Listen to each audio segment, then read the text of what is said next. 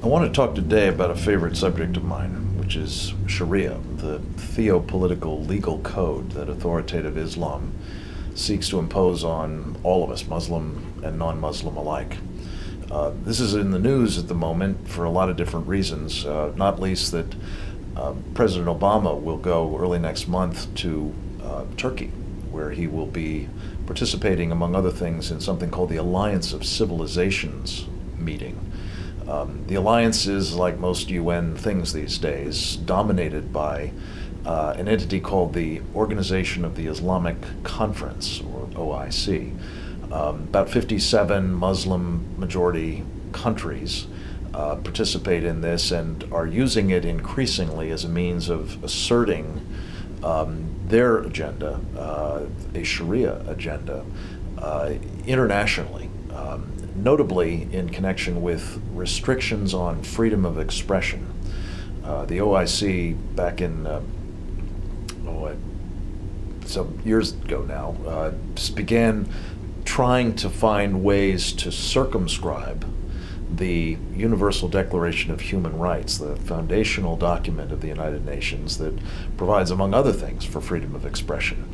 And instead they want to say, well, you can have freedom of expression only insofar as it does not give offense to Muslims. This is often described as a protection against something they call Islamophobia. The Alliance of Civilizations will be taking up this agenda. I suspect that they will be talking about it while President Obama is in Turkey. They certainly are going to make it a major theme of the Durban II conference that will be taking place in Geneva a few weeks later, all aimed at trying to find ways to impose upon, again, Muslims and non-Muslims alike, a Sharia blasphemy law. This is not consistent with the Constitution of the United States, with our First Amendment freedoms. It's not consistent with, for that matter, the Universal Declaration of Human Rights, or indeed the practice of freedom of speech, freedom of the press, freedom of expression more generally in many countries of the Western world. But it is in the crosshairs for those who adhere to Sharia, and I'm afraid that by seeking to embrace such folks or express respect for them, as the president keeps saying, he's playing into their hands.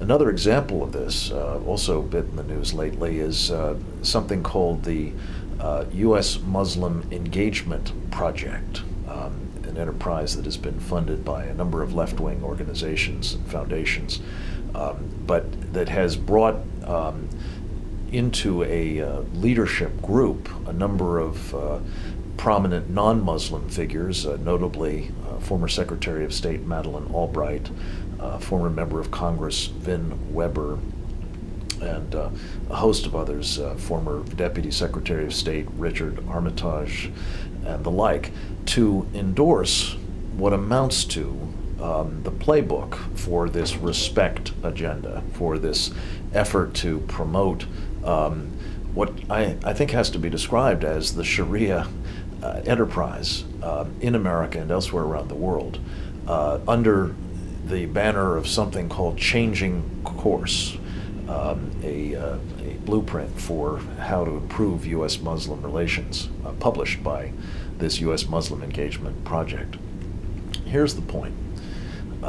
When you have prominent figures like Madeleine Albright, like Richard Armitage, like Vin Weber, promoting in the Congress, in the executive branch, around Washington, in the press, the ideas that have been espoused and are being actively advanced by an organization called the Muslim Brotherhood, a particularly problematic enterprise, an organization that now has myriad front organizations here and elsewhere around the world, but that has a common purpose. And we know from evidence submitted to the federal trial prosecuting the Holy Land Foundation for financing of international terrorism, that message, that mission, I should say, of the Brotherhood in America is to destroy Western civilization from within. that's not something that anybody, not Madeleine Albright, not Vin Weber, not Barack Obama, should want to be associated with, let alone advancing. Our only hope that that will not be, in fact, increasingly embraced by the U.S. government, facilitating the insinuation of Sharia as a sort of initially parallel society inside the United States, but with highly corrosive effects on both our freedoms, our Constitution, and ultimately our security, is if the American people understand what's afoot and make it clear that friends of the Muslim Brotherhood are no friends of America. Thanks for listening.